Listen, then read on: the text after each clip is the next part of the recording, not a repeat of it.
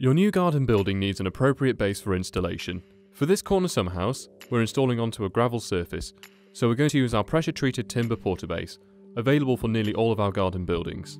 Your base needs to be firm and level. For this building, you will need an area at least 207 cm by 313 cm. You will also need to ensure you have at least a 2-foot gap around the entire perimeter of the building for ease of installation and to allow a wood treatment to be applied later. All of the components and fixings are supplied with the building, so all you'll need is some basic tools. For this corner summerhouse, you'll need a posi drive screwdriver, a cutting tool, a step ladder, a hammer, a tape measure and a drill with a 2mm and a 10mm drill bit.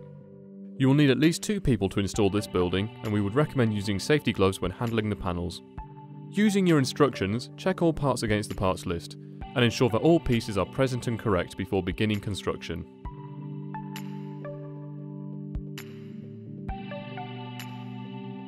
Each wall panel will have 2 transport blocks attached to the bottom frame, which will need to be removed with a hammer.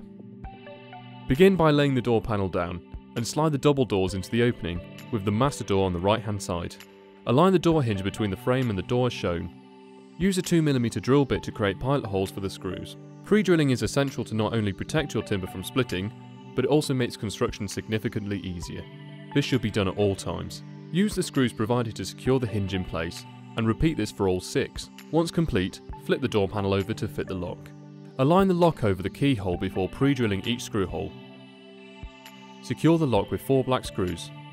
Place the small tower bolts at the top and bottom of the slave door and pre-drill through each hole. Secure each of these in place with 4 small screws. You will then need to use a 10mm drill bit to create a retaining hole in the top and bottom of the door frame.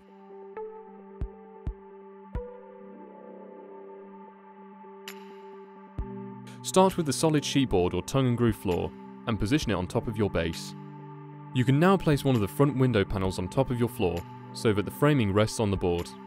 Move the door panel into position on the angle as shown and secure the 2 together by pre-drilling at the top, middle and bottom of the frame and affixing with screws.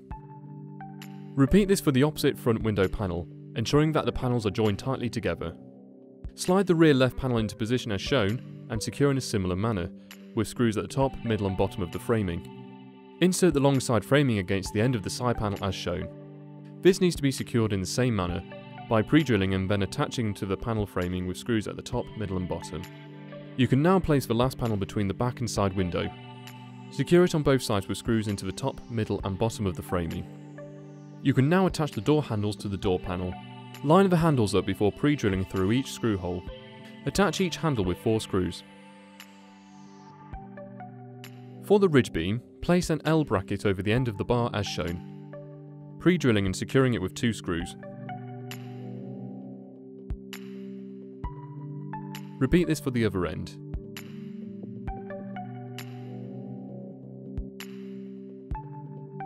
Place the shorter framing batten on top of the front left window panel and secure down into the framing below at each end and the middle. Place the longer framing batten on the opposite back wall, securing in the same manner with screws into the frame below. Align the ridge beam between these 2 walls, level with the centre framing. Make sure the beam is flush with the top of the panel before screwing in through the L bracket as shown. Position the roof panel over the assembled walls. Secure it with screws down through the boards into the framing below. Make sure to also secure the roof board down into the ridge beam at even increments. You can now begin work on the side shed portion of the building.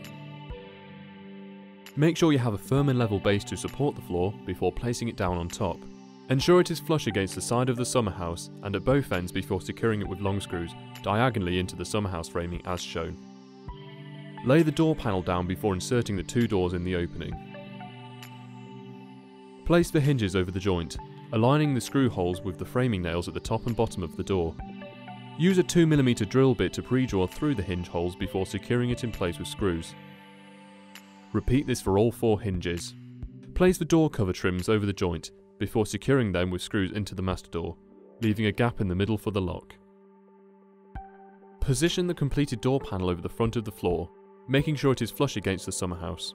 Pre-drill all holes and then secure with screws at the top, middle and bottom as shown. Repeat this for the back panel as well. The side panel can now be inserted and secured on both sides with 3 screws each. Place the gable top over the side panel, making sure that the tongue and groove boards interlock on the outer cladding. Screw through the framing up into the gable top as shown to fix it in place. Lay your roof panel down before placing the roof framing across the front and back of the panel as shown. Making sure to pre-drill, secure the framing in place. Lift the roof panel into position so that the framing locks over the front and rear panels, securing with screws down through the boards into the framing below. Additionally, secure the roof board into the side of the summerhouse. You can now secure the walls of the summerhouse and side shed to the floor. Pre-drill down through the framing in line with the floor bearers and screw into place around the entire building.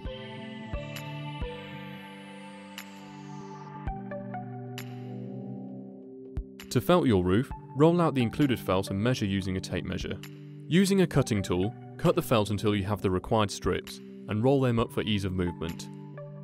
For this roof you will need 1 strip 1500mm long, 3 strips 3020mm long and 2 strips 4020mm long.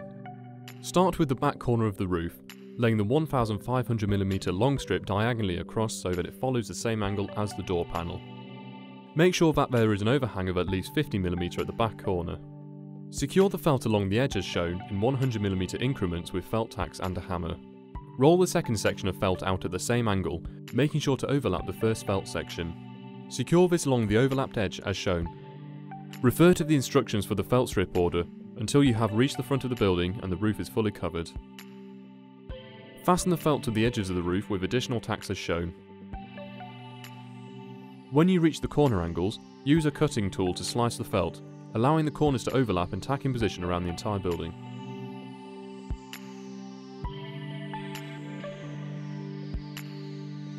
Pre-drill the trims using a 2mm drill bit.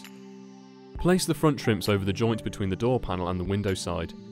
Use screws to secure it at the top, middle and bottom.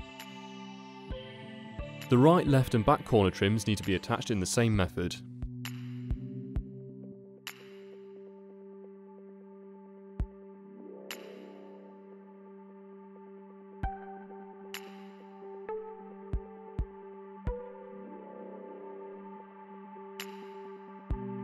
For the fascia boards, pre-drill holes at each end and in the middle to prevent splitting. Place these over the tacked felt, ensuring the board is flush with the roof edge. Attach the roof framing with screws and repeat for the entire building.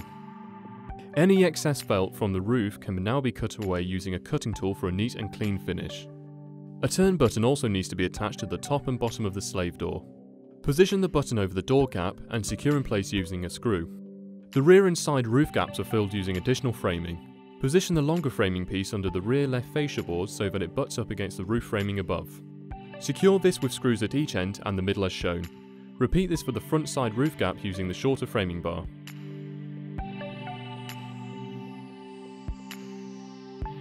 The rain guards need to be placed over the top of each window as well as the doors. Place the guard over the top frame, then making sure to pre-drill, attach to the wall panel with screws at each end. Place a framing block on the inside of each of the side shed doors as shown. Secure this down into the framing below at each end.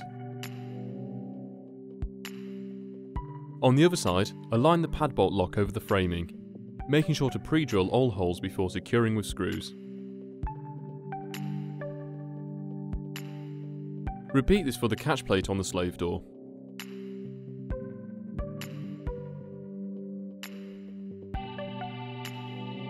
On the top and bottom of the slave door, fix another framing block in place with screws through the front of the door.